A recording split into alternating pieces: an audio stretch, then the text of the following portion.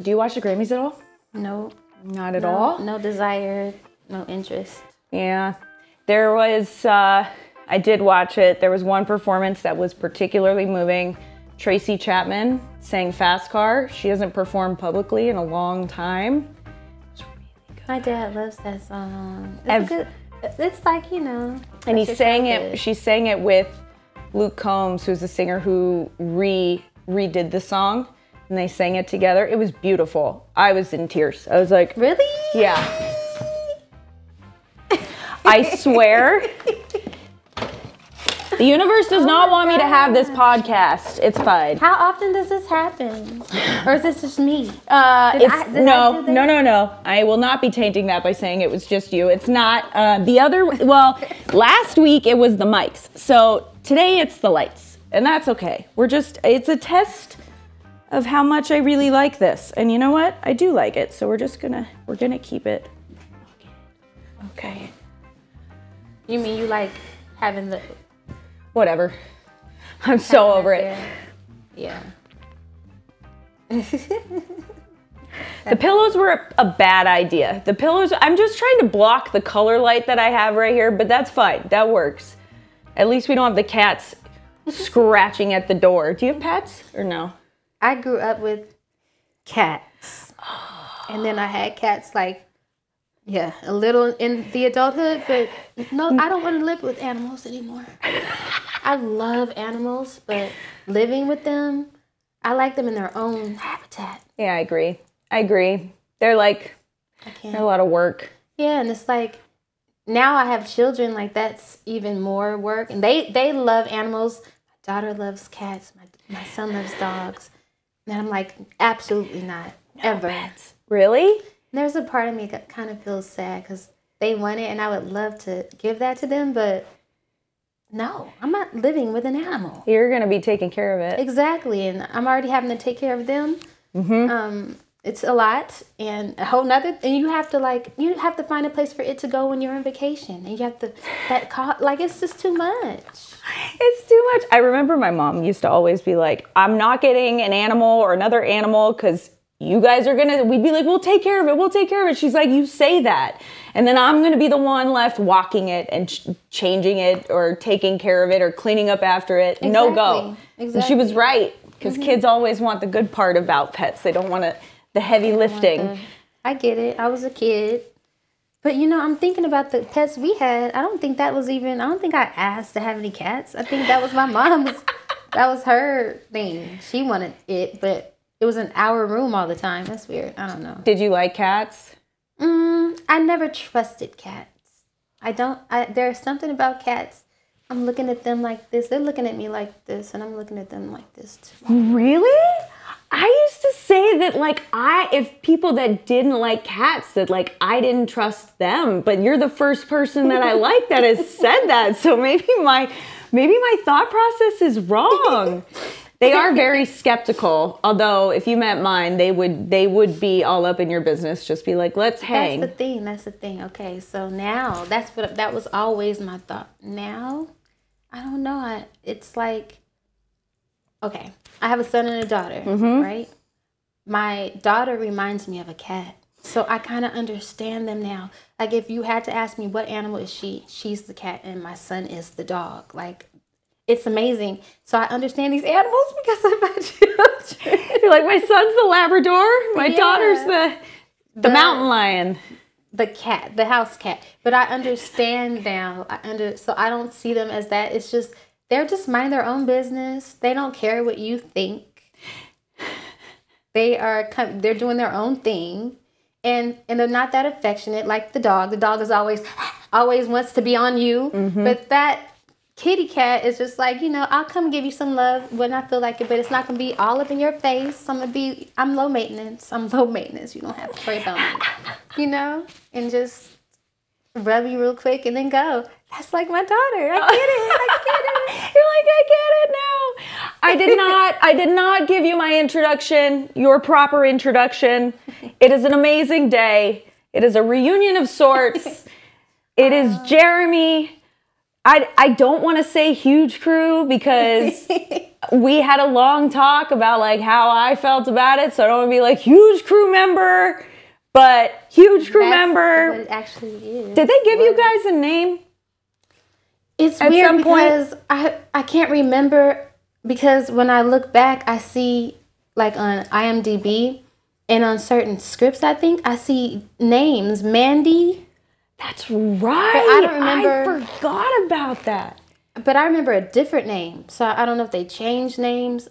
There was a name, but it was never like, this is your name. You are this and you are this. It was, it was never like that. Because they didn't give you lines. No. And we talked about this. Yeah. How do you feel about that? I was telling my daughter today, because she was like, she wants to be an actress. And she's like, you were an actress. You got to do it. Because I told her from a child, that's what I wanted to do. I said, but, I really didn't, it wasn't fulfilling the way I needed it to be. And that was one place where how I felt that. Because I was there, I had my own room, I had my name on my own room. I have credits and all these things, but I couldn't act. I couldn't even do it. I couldn't do what I came to do. I was just, and it's like, okay, well, if you're an actor, you should be able to handle anything acting wise. So, basically I was miming, and it's like I was so frustrated. So that's how it was, You didn't, strange. I don't know that people know how you came to be in the huge crew. So why don't you explain to everyone how you came about being a part of the threesome that we had? So, and that's what's crazy. Okay. So at that time, I was in my early 20s, and what was I doing? Oh, I was doing background work. That's what you would call it. Extra work. And I was on that show just doing background work. I was I remember we were in the gym, and someone came up to me and said, can we see you in the back? And I said, okay. And then they pulled me in and said, the person that we cast for this role didn't show up, and you're perfect for the role. And I'm like, oh, okay. I just came to be, to get in real quick and get out, but that was like, oh, okay, cool. This is how it happened. This is how I was discovered. This is how it happens. And didn't get to say now one line. And how many seasons? I think I was on, not seasons, episodes. 2 seasons. Yeah. A lot of episodes. Yeah. And you got put in there pretty early, because I came in pretty early, and I maybe in the first episode was I by myself, but I can't remember a time where I was really alone, in terms of like my character was always kind of part of the crew. Okay, so because that's what I was wondering. How long were you before we showed up?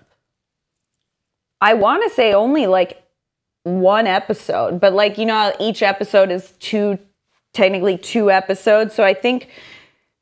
I'll have to go back and look, but I think it was the first episode, but like almost immediately, I think you guys were placed in, which is crazy that they told you that somebody didn't show up. It's weird, like they didn't want to. Because does that mean 2 people didn't show up? Right, because I'm pretty sure that's how Kathy got cast too. Definitely. That is so. So what would be the point of that? To not have to put us on a certain. Well, I think the fact that they didn't give you lines was so that they didn't have to pay you a certain rate. That for sure. That one's, I think, easily explainable. I don't know why they would bring you in like that, though. Maybe they knew that there would probably be some type of issue about the pay, so they just wanted to make, they knew what they were doing. And whatever. Yeah, I think they probably had the intention of keeping extras as background, but not realizing how pivotal you guys would be to like us 3, and we would become like a staple item. Did they pay you extra pay, or did they pay you? No, I was an extra. At that point, I was a co-star. Okay, okay. Because I was gonna say, well, wait a minute. No. And that's what was weird. It's like, just let me say something. They gave a couple of lines to the non-speakers on set for sure. It's crazy because if you like all of the little stills of us, I'm always doing extra because I'm trying to I'm trying so hard. I think we all were. It's funny because that was the type of show, though, and I know that the rest of the cast talks about it all the time, that it was a different show and that, like, it's very charactery and, like, we have to be very kind of gimmicky, and when we're angry, we have to be like, extra. And like, and I watched some of that back and I'm just like, oh, man. So cringe. Please don't base my acting chops off of this tape. I can't. I was just, every time I was on the set, I was hoping, this is the time I'm going to get a line. They're going to see something in me. It had nothing to do with you. It never has anything to do with you. Were you on many shows doing background work before Neds, or was Neds one of the first ones? Like, I had some experience doing background at that point. Because I think after that, I didn't do anymore. So I definitely, I stopped after Neds. So I had been doing it. And I had like a stand-in role for a while on a show, a Tori Spelling show. I don't know if anyone remembers. I don't even remember the name of it, but she had a lot. It was before she got married. It was the one that would like go in and out of reality, and it would talk about her growing up, and I was a stand-in for her maid or something. But So wait. So Neds was your last, was it your last stint with acting, or did you try and do more after Neds? So I definitely did theater. Yeah. Like, you know, I love that. I just wanted to do more TV, but it just never, because also I was a professional singer, so I was mainly doing that. But then I got into a relationship, and that kind of changed everything. I was more of a helpmate. I was more than that. And I don't want to. We're going to talk about it. We're going to get into it. I think we had a very long coffee date the other day, and we came to realize that there were a lot of similarities that we have had with relationships in our past. And I've noticed it's a very common theme with a lot of different young women. And I thought would be a great idea to have you come and share your experiences. And I think, and we talked about this, when I was going through my relationship, right around the time I didn't realize that my ex had these characteristics until I started seeing a bunch of TikToks. And then I was like, maybe, and then these red flags started coming up, and then they started showing up more frequently. And I was like, man, I wish these were in existence before my relationship got too serious, because then I'd at least know. Maybe I wouldn't listen to them. Maybe, you know, like us stubborn girls, like sometimes we don't want to hear it when we don't want to hear it. But like, I wish I would have known. So this is our time to maybe share some things we've learned. So why don't you talk about it? So you left. So after Neds, you got into a relationship. You were trying to make your singing and songwriting work. Mm-hmm. I was in a relationship at that time. How old are you? I remember how at that time, with my last, on the last episode, I was 24 years old. That's crazy. Yeah, and I remember, because I was 15. I remember we had an episode. It was not at the studio. It was on location. And during lunchtime, they told us to move our cars into the lot.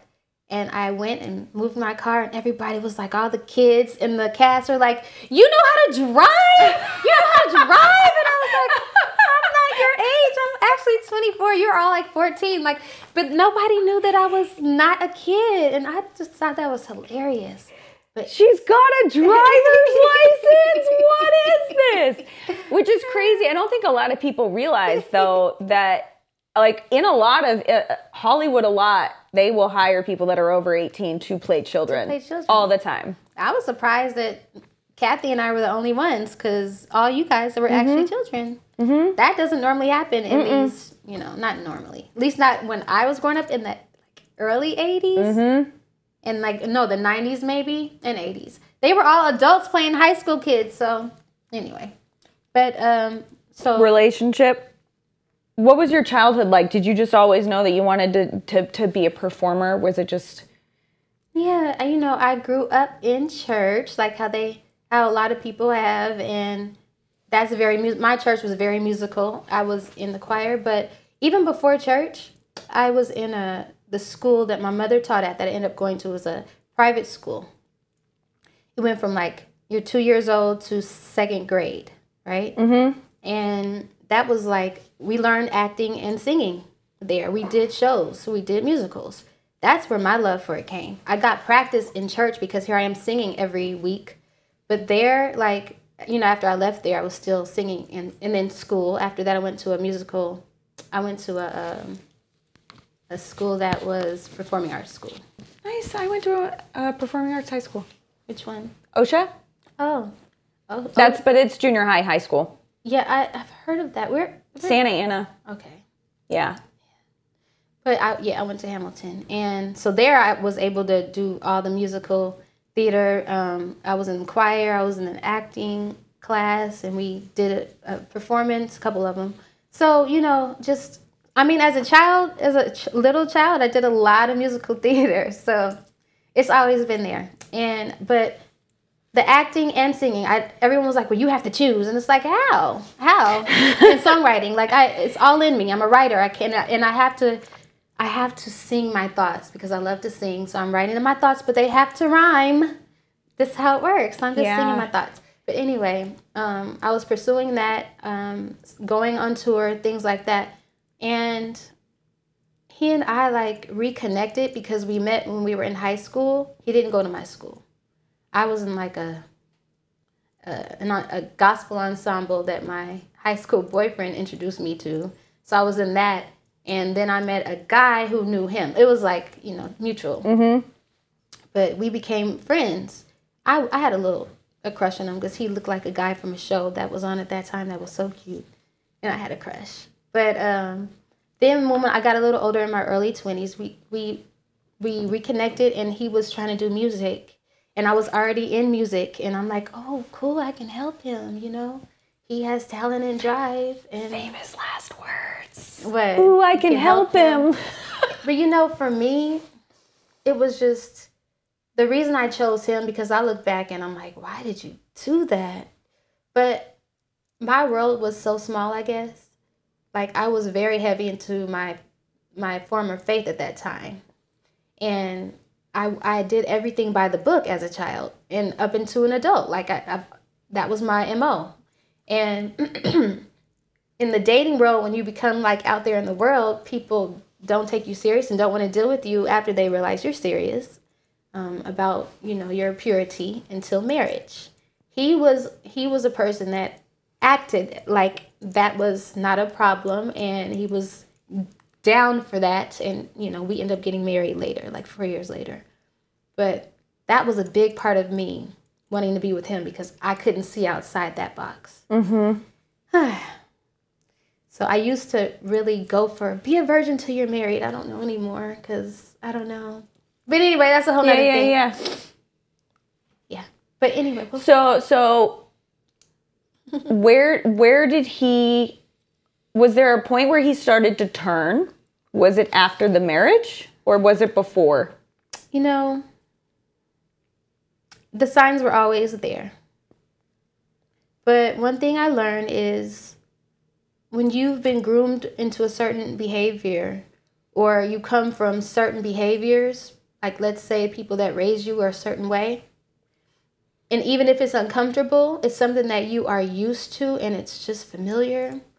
A lot of times it's easy to fall into that, not realizing because you're still struggling the same struggle that you've been struggling without even realize you're struggling. It's just you wish this was better, but this is how it is. And that's kind of how it happened. So there was always things that weren't right, but I was used to just proving my worth. Mm-hmm. Mm-hmm. That's what we all have to do. Someone who didn't deserve it, though. That's the thing. So was he the type that like slowly kind of broke you down in terms of just, you know, sometimes when we don't realize it, sometimes I feel like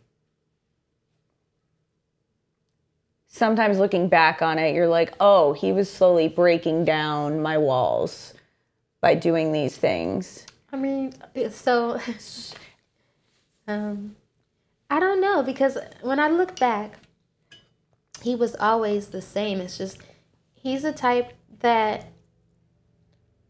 gives a little, takes a lot, you know, and it's like, oh, okay, things are going to be good because, okay. And then it's just a facade to reel you back in real quick. It's that dance all the time. And you have to be somebody that's used to dealing with that and not realizing it, or crazy, you know, not crazy. I don't like to use that word, but. Yeah, you can use it. I don't like to, though, because it's like, well. Not for you. I could be. Like, if I'm calling someone else, I could be. You know what I'm saying? Not, for dealing with that. For so long. Only somebody that's, you know, not that I, you know what I mean? No, I get it. I couldn't have been all there, but I think anybody that coming from here, not here. At what point did you start to not pursue your singing anymore or your songwriting anymore? Well, so I started dating him when I was 22. Like, that was the official, you know, time we started dating. And at that time, I was pursuing being a songwriter, and he wanted to be a producer. So I was just supportive in that. Like, my mother even invested in him to get his own equipment to produce music, right? And I would write, and, you know, I had a lot of connections, so I would, like, call them and see if he could get with them, because he also wanted to be a what do you call it? The person, I can't remember. I'm like so far removed. The person the recording engineer. He wanted to be a recording engineer. So I was just doing all I could to get him in there, because I'm in there. And us as a team, oh my God, imagine what we could create. And he's driven, he wants this. And we can make some cool music, so let's do this. So we were doing this. And as well as that, I was singing, and I was working for this company where I'm just singing, selling karaoke machines, and making a lot of money. Really? Yes. We were in different Costco's around California, and they sent me all over California, like even to Mexicali. I'd never heard that before. To sing. I was making like $30 plus tips plus all this money at 24, 25 years old. Oh, I bet you sold a lot of karaoke machines. I did. I'd come buy one. You're like, do I get to sing like her? It was so great. Thank you. It was great. You're welcome. But I got him that as well. Like, he didn't have to sing, but he had to, you know, wear pants in a tie and sail, you know. But after that, we got married, the wedding. Like, I'm bringing this up because I'm thinking about all the things. I had no requirements. I was just helping and trying to build. You didn't know, though. No one knows at 22 that they're not supposed to be trying to make everything right or unless just giving. Their parents told them, and I guess a lot of us come from mothers who didn't know. You know? But, yeah, it wasn't my job to help build him, and that's what I was doing. And I didn't get anything, but I was giving, right? So I was giving. Then he started, I was always told he was jealous. Like, even when we had, I think we could invite people to the set, he would not come downstairs because he lived in my parents' building. We gave him a place to live. He was homeless, and he needed a place to live. He didn't mind, actually. He didn't. I was the one who wanted to help. So he was living in a studio, like, it was above someone's garage, right? Where their studio was. And he was just using their equipment all the time, sleeping on the floor in their garage. And I would come in there and, you know, we would do music, and I would be like, he needs a home. Like, what? His mom wouldn't let him live there because he wasn't in school, and he wanted to do this. And I'm like, Mom, like, can you please, you own a building, you know, please let him rent a room. And my dad was like, no. My mom was like, yes. She's like that. Oops, I keep hitting the mic. No, you're fine. She's like that too. She's like very supportive, and yeah, let him move in. But how old was he? He was he's the same age as me. He's 4 months younger than me. Yeah. He didn't get along with his mom. No. That's something that we talked about is another red flag. I don't know that I would ever get with anybody again. Never. Because it just means you don't treat you don't treat women well, regardless of how your mother treated you. You can have problems with her. You could have reservations, but if you treat your mother with disrespect, or you talk down to her, or if there's like, you talk shit about her, like, you know, she's not your superior, you've got problems. You also have to look at this. He had no friends. None? Like the place that he was staying before my mom let him live in her place, that person, they were working together. So whenever he was working closely with someone, they became his friend, right? But then he ruined that friendship. He ruined everything he had. And like when we got married and we would be like, I'm friendly, right? So we would befriend people, or I would befriend people. You would befriend people. I would be so like, but he's business, so he always wanted to do business with people, and I'm like, no, because it's gonna be ruined, and you're not gonna get the business. Those people ever again, and that's how it always was.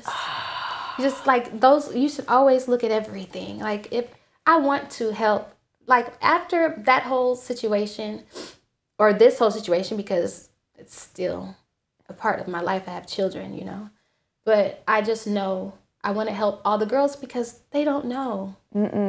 No one, they don't. Luckily, we do have TikTok and stuff like that. But like you, if I would have seen these videos on that, would I have known? What would I have done? Because I really believed in marriage. So that's why I didn't leave. Once I was married, I mean, before I got married, why? Because I just wanted to be married. You can You can always leave. And I see so many, it's funny because we talked about this briefly, but you're not very, you're not sucked into the toxic social media bubble that I am. And so I see, as much as I see some of the good things, I do see some of the negative things. And I do see a lot, unfortunately, of content from podcasts generated by men who talk about how things weren't the way that they used to once be, and how women aren't doing the things that they once loved about them, and this is why women are going to be single for the rest of their lives, and blah, blah, blah, fucking blah. No. Yeah, no. I don't think there's enough information that females can get out there in terms of things that they should be doing and things that they should not be doing and things they don't have to take. And, you know, you can change your mind at any given time, and you're totally allowed that. And any man or boy that tells you otherwise is a problem, and you should run immediately. Yes. Immediately. Did he tend to isolate you from people? Did you? You know, I had friends, but he had a problem with the fact that I talked to my parents every day. He didn't like it. You talk to your parents too much. And I'm like, you don't even talk to your parents. I would have to be like, call your mom. Hasn't been like 2 months. You're not going to say hi? I'll get to it. You know, like, to me, that was weird. I mean, that and like giving you something that only he's in charge of and then taking it from you. Yeah, he wanted me dependent upon him. And that's another thing that women should just look at these little things. Like, it's not normal to not want you to talk to her. Why? Why is he worried? The thing that's crazy is my ex wasn't that way with my family, so I always thought he wasn't going to be one of those guys, because I was like, he's not alienating. He's encouraging me to hang out with my family, so he must be good. When one thing I've learned is just because he has one trait doesn't mean that all these other ones aren't. True. Glaring red flags. True. But I think everybody comes with some type of, and like something inside of them, your intuition will let you know when something is not right. You have to listen. Like, don't feel like you owe anybody anything. I think that's number one. It could be. I don't know if there's a number one, but that's a strong one. Because then you get sucked into doing stuff that you don't feel comfortable doing, or you don't feel. I was in a space that I didn't feel comfortable being in, but I felt like, well, you know, I don't want him to think that I think I'm better, so I'm going to deal with this. That I would normally be called bougie because I'm not dealing, but I'll do it because, no, be you. If it doesn't feel right, don't do it. Right? Don't do it. With anything and anybody, in business and relationships, anything. You don't owe anybody anything. Unless you owe somebody something. Unless you owe somebody something. you know, I really wanted to just be a singer, right? And I was helping him with the business, like starting from all the business, every idea he had, I was just doing everything. And I knew that my time was going to come once he had everything, because he's the man, right? He's the provider. So once we have all his stuff in in order and everything's good, then I'll get back to my stuff, right? Because remember, before I didn't get to that, I was singing, I was doing all these things, but he started pushing himself into my sessions, and I eventually got not kicked out. They stopped calling me because he was showing up to my sessions, but he was forcing himself in my car, wouldn't get out my car, came in with me, you know what I mean? Like, I didn't realize till later, because I'm like, why am I not getting called anymore? Because your boyfriend's coming to work with you. Oh, dang, you know, like, I couldn't stop it. I was late because we had a fight, because I was trying to get him to leave my car, you know. He wouldn't get out of your car. Oh my God. On your way to a songwriting session. And I was, a couple times it happened, but one main thing I remember, it was with Kanye West, and he actually ended up on that single. You can hear his voice today, because he made his way in there, and Ye did not know who was who. He just knew this random dude was sitting down while we were all singing. Why are you sitting, dude? Get up and sing. So he gets up and gets on the mic and sings, and he's on the album. He's not a singer. That's nuts. So, and why didn't I leave then? Like, why? Like, but I don't want to think too hard. Why? I don't want to put myself back there. I have children, and my daughter always reminds me, like, when she hears me, like, because I'll hear things that are empowering and teaching me about that, and I'm learning about what to do and what not to do, and I'll be like, yes, I wish I would have known sooner. And she's like, why, Mom? I wouldn't be here if you knew. And so when I talk about it, I feel a little guilty, because I don't want to have regrets for having my children. They wouldn't have been here if I had not gone through that. But going through that was so hard.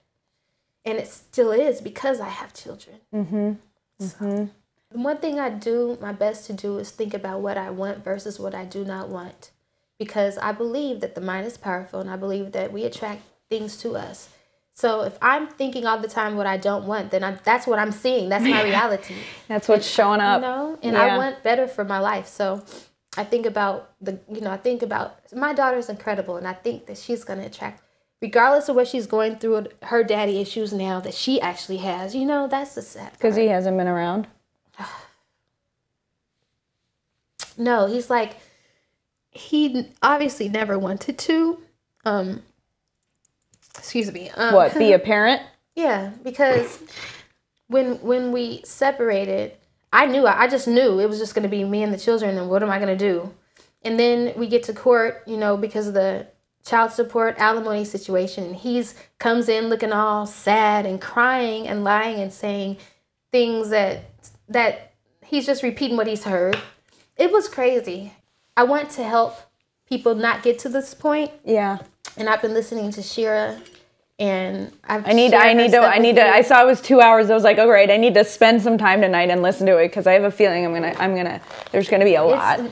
I think I sent you 2 things, and it's an eye opener. But it's not our job to prove to anyone or impress any man.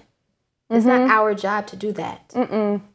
But for some reason, a lot of girls get caught up in that mentality. They think they have to do things that will prove that they're good enough, or, you know.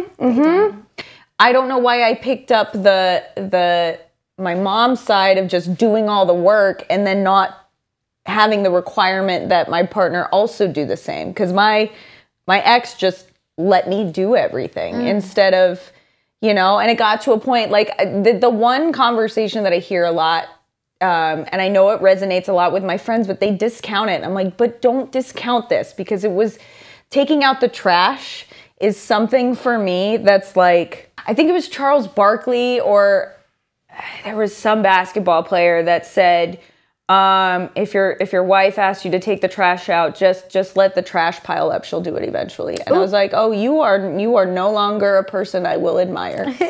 Because that is some toxic bullshit. But you teach people how to treat you. You train them. You have to. And if you go into a marriage basically saying, I'm the help, yeah, then you're going to be the help. And they're going to expect that from you. That's why next time I'm hiring help, because I don't want to do this. Yeah. I mean, I'm going to clean up after myself when I make a mess, but I'm not going to be responsible for everybody's mess all the time. Are you crazy? Yeah. Like, no. Yeah. Well, you don't want to be either, so we're hiring help. Same thing with cooking. Yeah. Every single night, do I feel like thinking of what we're going to have? No. And that's not...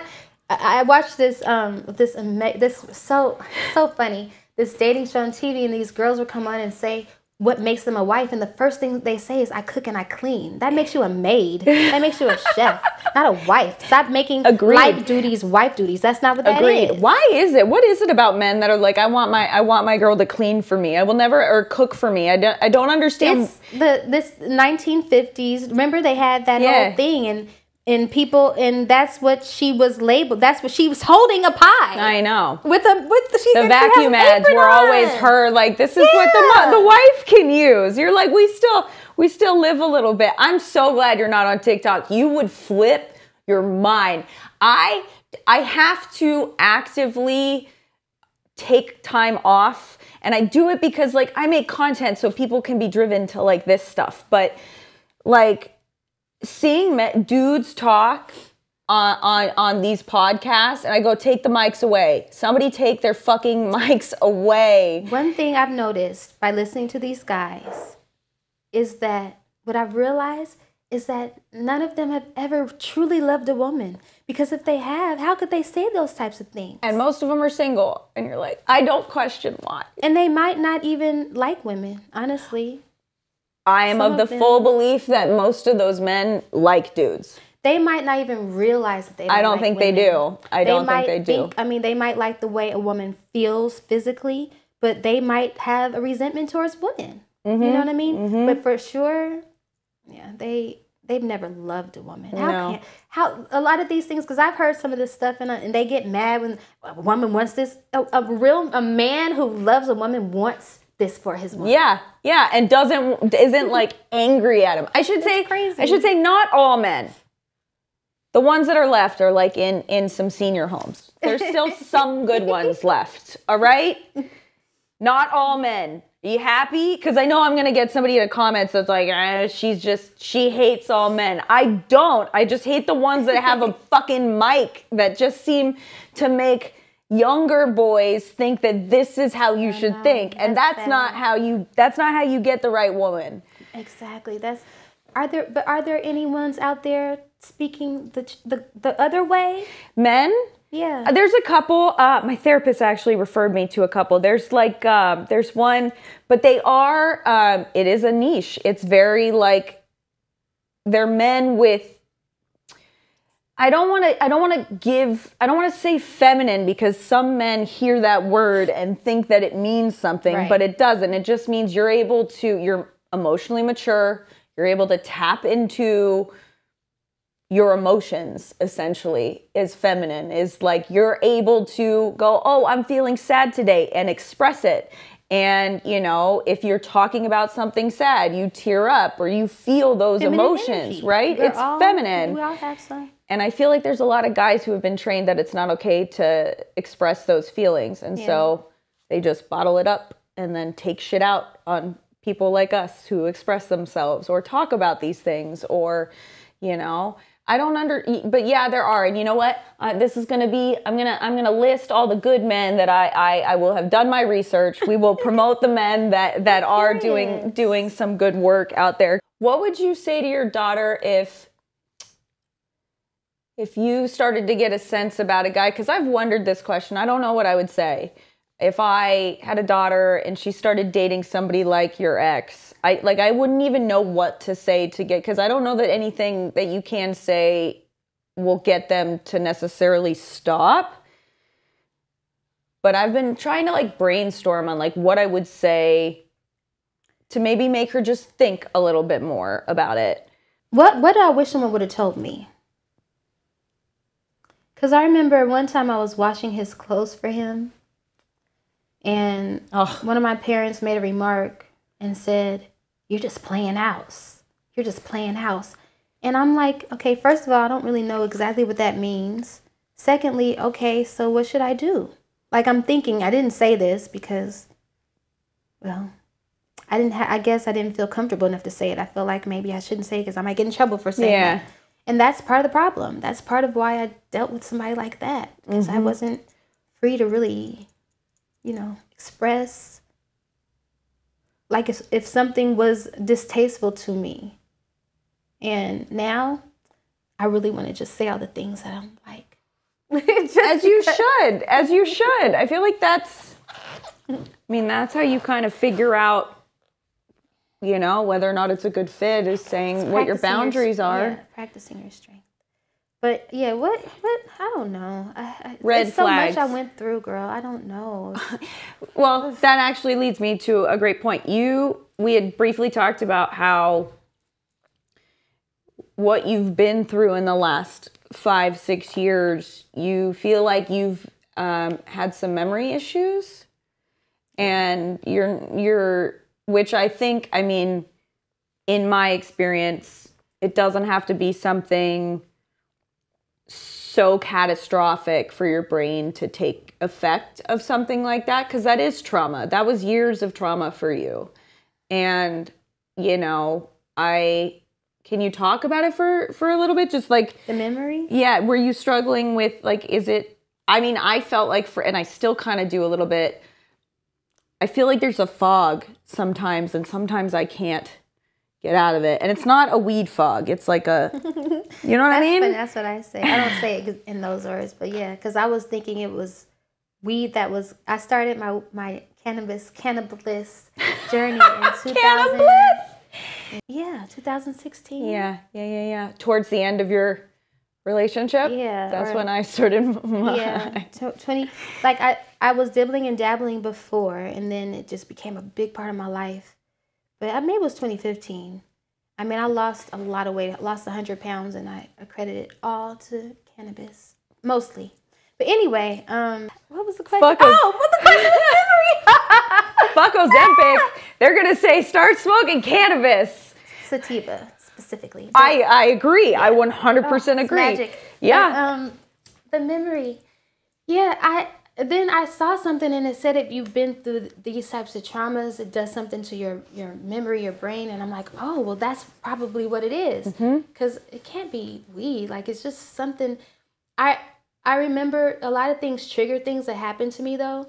And I'm getting out of that because I don't want that to continue on with me in my life. But at one point, I wrote down, and I think I deleted it. It was called Book of Open Wounds, and it was just all the things, because I felt like all the things I've been through, there was no closure. He never apologized. He just did them, and I'm left like, what? What did I do? Like, why? You know?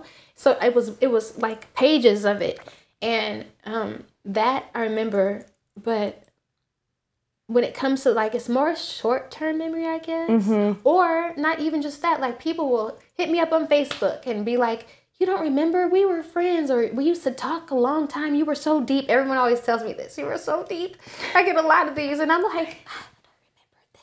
I'm looking at them like, I don't, you know, and I'm like, yeah. Or my best friend would tell me something that happened years ago, and I don't remember, and I'm like, dang. So that's not the weed. That's the trauma. I know for sure I've dealt with PTSD, and it's something, because when you've gone through traumatic situations, emotionally, physically, all these things, they cause these things to happen in your brain. So, but you can work through them, and that's what I'm doing. And I stopped weed for a while because I was thinking that could be that, and I realized it wasn't. So, yeah. The Book of Open Wounds, did you just like start writing? Did you just like put it all out there, everything you were feeling, and just like keep an open document going? I started this when I was still married, I'm still legally married, and I would love help if anyone knows how to be divorced. I would love that, but it goes deep. But anyway, I started it when I was in the relationship, and so I would write down the different things that would happen, and after I was separated, I would remember things that happened, and I would put them in there too, because it was therapy. I guess it was therapeutic, and I felt like this is the only way I can get closure. I wrote a song too about closure. I was gonna say, Did you hear it? No, where do I find it? It's not out. I have it on my phone, but Yeah, I well, I would love it. to hear it, but you should release it. I think Thinking about it. Sounds like you're. Do you not want to like release your music? The thing is, like, I have a single out right now, but in March it'll be gone. The only reason that, I released it because it was in a film, and then I had all these random people finding me on social media asking me to release this song, the single, release it as a single. So I did, and but to release it, I'm not signed. It's just me.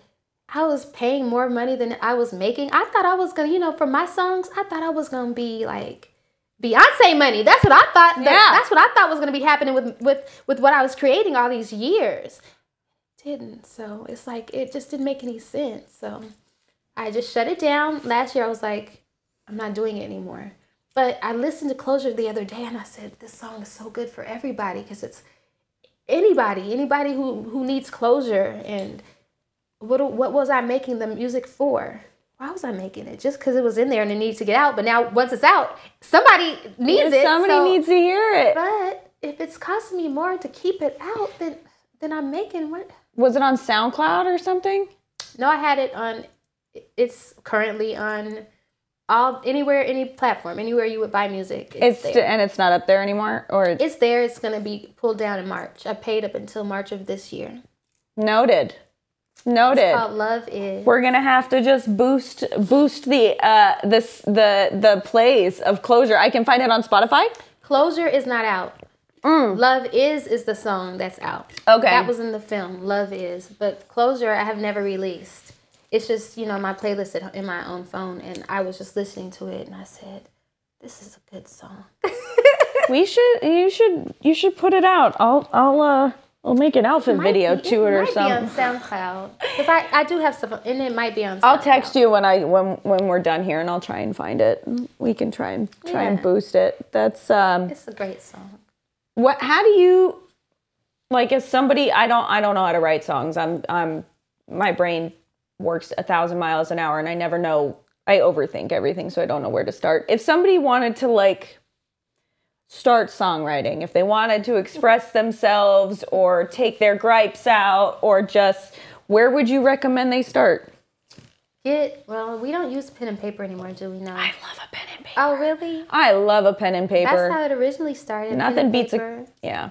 But if you're like, go in your notes on your phone or do your pen and paper, and then just start writing down your thoughts or your feelings or whatever you're thinking about. It doesn't even have to be your own thing. It could be anything that you're thinking. And then start trying to make it rhyme. Try to, make it come together. You learn poetry in elementary school, right? Mm-hmm. So you know kind of how because that's how it starts for me. It's always a poem. And then I have music in my heart, in my mind all the time. So there's always a melody. And so you just, after you've written and done your little structure, you can use somebody else's melody to a song or come up with your own. Oh, I like that. I actually like that because I feel like I struggle with the melody. I'm like, I don't know where this would go. But I've got books of random stuff that I write, and I'm just like, go on YouTube. Put an instrumental or put it, even a song that you're already familiar with, and the cadence of the song. You can, put the instrumental for that song because they have random instrumentals and they have karaoke. And then just go for it, girl. You should. So it sounds like you're a little bit kind of done with your songwriting, but not. It's always going to be a part of me. It's just pursuing my music just did not make sense as a struggling single mom at the time. Like, I moved into the tech world, and that's where I'm seeing that I'm going to be able to take care of my children the way they deserve to be taken care of. It's just me, helping, doing this. So I have to do that. Like as a, trying to get this out here and wait. It's not possible. So right now. But once I'm able, I believe that eventually I'll be able to fund myself, fund things. Because I'm not playing around. I've spent a lot of time in this industry. A lot of people have wasted my time. I've started projects that never went anywhere, and I don't have time for that. So unless it's really speaking to me, I don't have time, you know, I'm not interested. Having to prove yourself, I'm sure, over and over. And you're like, I've been doing this too long to have to like. Yeah, my stuff is out there, and I feel like I have put so many blood, sweat, and tears, work, passion, energy, and emotion into my writing and my songs, and they're in the world because they have been on SoundCloud, they've been in films. So they're out there, and it's gonna come back at some point. It has to. It will. It will. You're too talented for it not to. You said your daughter wants to act, or she's been talking about it a lot lately. How do you feel about that? I don't mind. I mean, I love that's what she wants to do. I'm not gonna like try to get her. I tried this already when she was really small. She had headshots and she had an agent and she was not interested.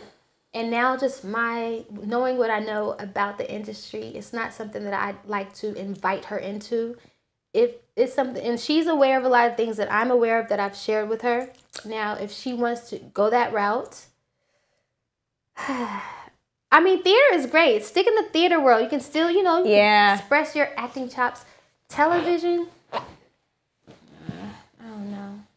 I'm not going to tell her what she can't do, I don't think. Like, as a 13-year-old, yeah. Yeah, that's fair. Anyway.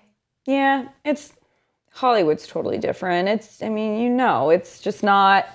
It's a good question, because I'm not sure yet. I wouldn't know either, because you're like, on the one hand, there's something that is so beautiful about performers and people that are born with an inherent ability to express themselves in that way, right?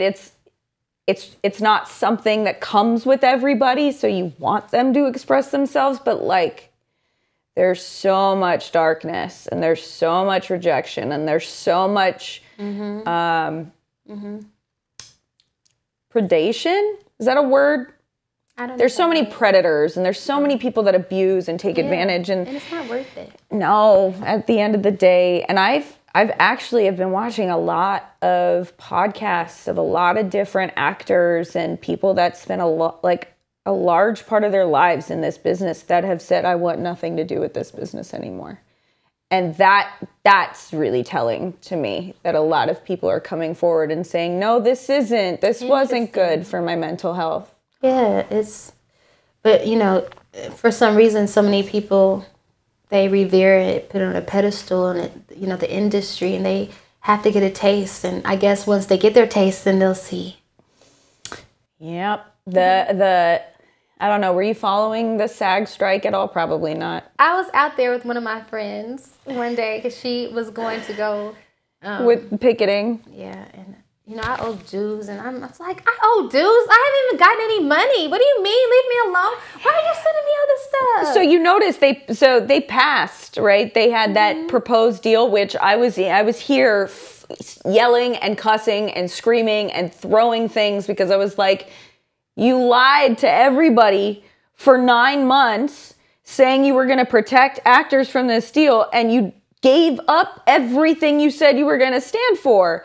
And then they went to have the members vote, and they said, oh, wow, we have an overwhelming 65% approval rating of this new contract. Well, only 30% of the entire SAG-AFTRA membership was allowed to vote because people with outstanding dues were not allowed to vote. And I was like, Hollywood gets easier and easier to hate every day, because like even the union who are supposed to be protecting the actor, and then the next day they were talking about all these new deals that they've made with AI partnerships and these tech companies. And I was like, this is gross. Like this is... It's because it's all, again, it's just, what is it? It's not even real. It's not real anymore. I will say though, at one point, you know, I feel like I was the odd man out in the sense that like, I'd be like, everyone's just going to agree. Everyone's just going to go with it. But an overwhelming majority of actors, I troll the comment section of while this was happening, and a huge majority of actors were all in opposition. Like they were all going, you robbed us from a deal. You like threw away our rights completely. And that made me at least have hope Because I'm like, at least they get it. These aren't even lawyers, and they were able to read this contract and see, like, you couldn't pull the wool over their eyes. So then let's really quickly, what did we not cover in terms of red flags with partners? Okay, so people like that, they don't have any empathy. So you can tell when someone really doesn't care about you. I had an opportunity, I brought him along because I think there was a song that he and I had done because we started doing music together. And I had this opportunity to meet with the publisher at Sony. So I'm driving, we're on our way, and we're on Crescent Heights going towards, it was in Westwood, I think. And all of a sudden a car comes and hits me and totals my car. And I'd never been in an accident before. This is my car. And we get out and he's just fussing at me and yelling at me and telling me we got to figure out how we're going to get there.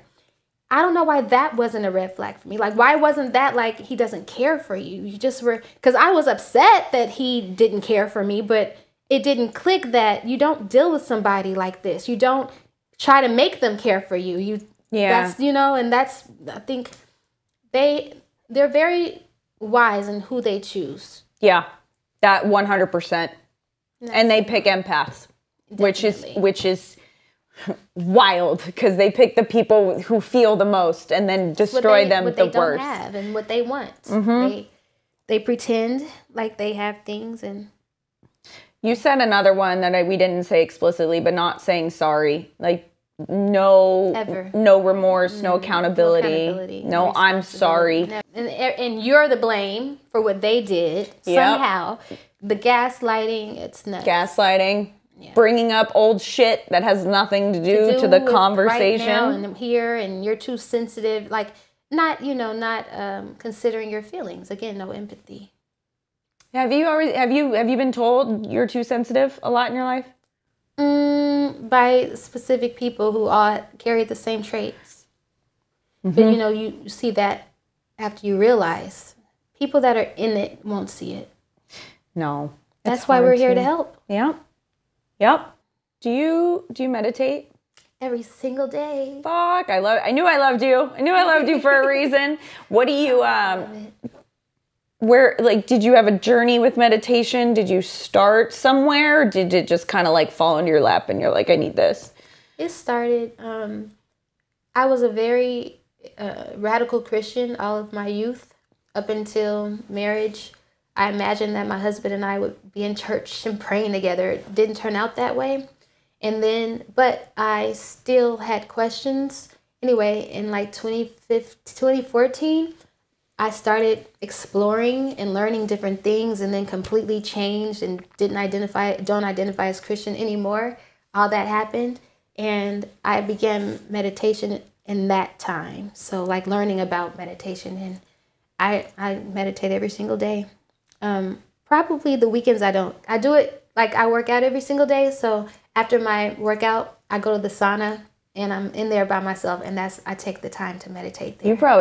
No wonder you're like, you seem very, if I don't, I'm a lunatic. I'm just like, everything up here is a mess. And the second I do, it's just like.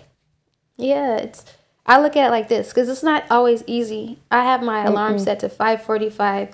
I'm a night owl. I'm not an early bird, but I have, I want to work on my fitness and everything. And for me, that time in the sauna is my time, just me and God. Like, that's my time every day that I get to have with me and God in one of my favorite places, which is a warm, dark place, because I turn the lights off.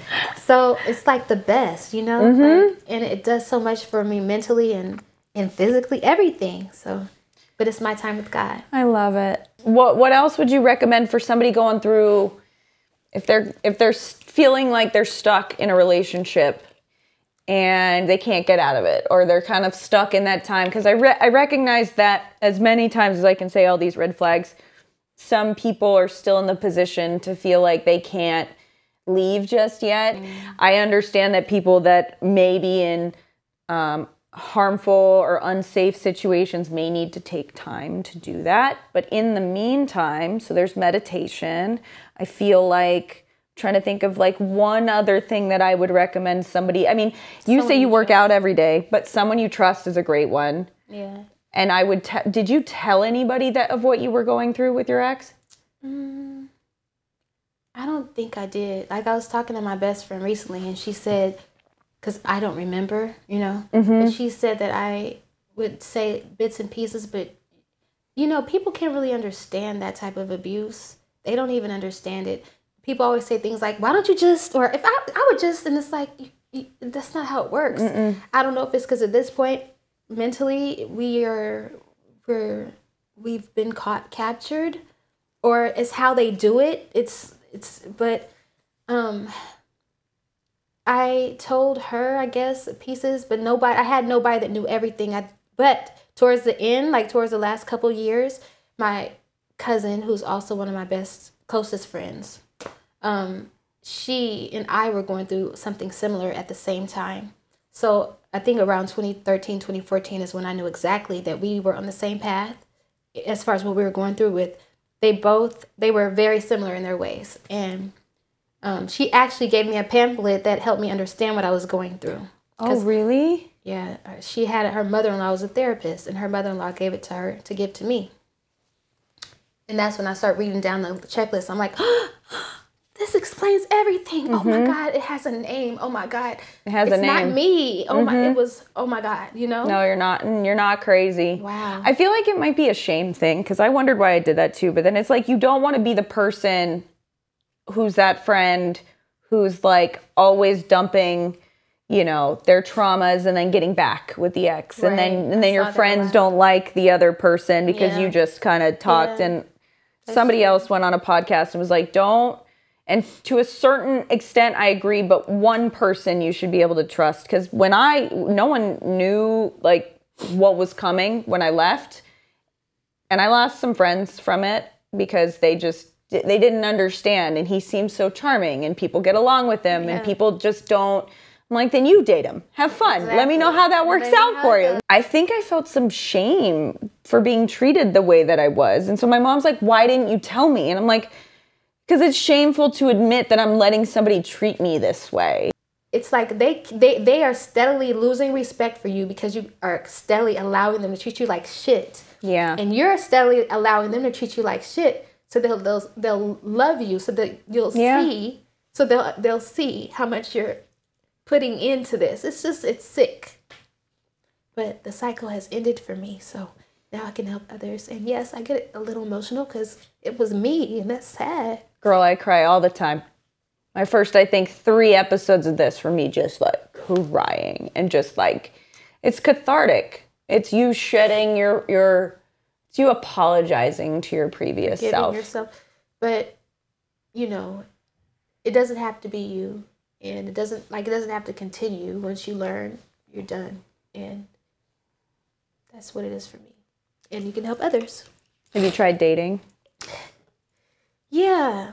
And I just, you know, it's kind of, Same. I literally recently just deleted the app because I got on Hinge again for the 8th time.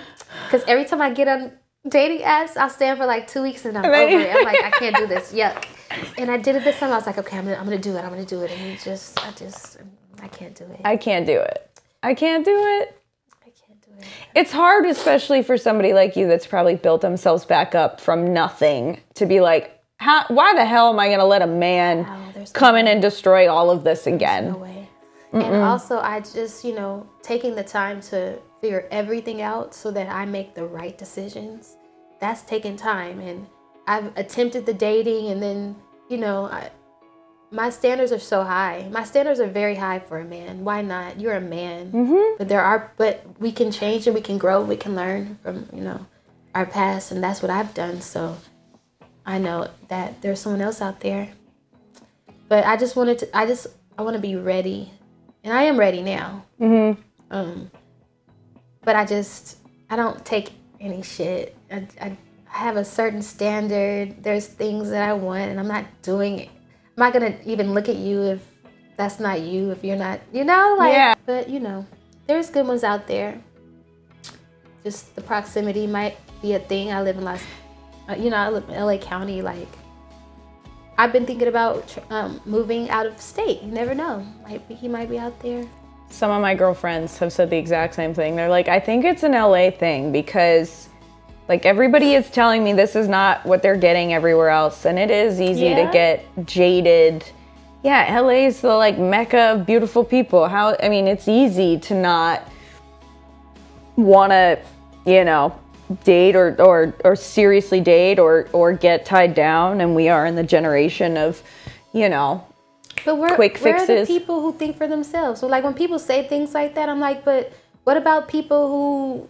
But do you think LA is filled with a bunch of people who think for themselves, or you think... No, but the world isn't. I agree. I think that he is out there because I'm out here. Oh, he's definitely, yeah. If I'm here, I'm not on the same path as a lot of women either. So there's rarities out there, you know. You want to go on a like camping trip to like a ranch in Montana? We can find us some cowboys. No cowboys. I prefer to glamp. Okay, yeah, I'm not a camper. I'm hype maintenance. Anybody's like, do you want to camp? I'm like, why does this sound fun for you? I mean, I'll stay out there, you know, until late. But when it's time to go to sleep, I'm going inside. I want a bed. I want a shower. I don't want bugs. I want to really pee and all the things. Yeah. I'll hang out here all night though by the campfire. I love the campfire. Yeah. This was an amazing conversation, Jherimi, and you were actually the first female that I've had so far. Oh, really? Yeah, guys are easier. I was thinking about it. I was like, I've wanted more women in my space. Like it's a very feminine space. I'm glad that you've come on and expressed yourself. I think a lot more women are gonna follow and follow suit. And thank you for having me. I'm so glad you came, and I'm so glad we reconnected. And we will still, obviously, we're gonna do this again. I think. Yeah. I think a lot of people are gonna resonate with what you said. I hope so.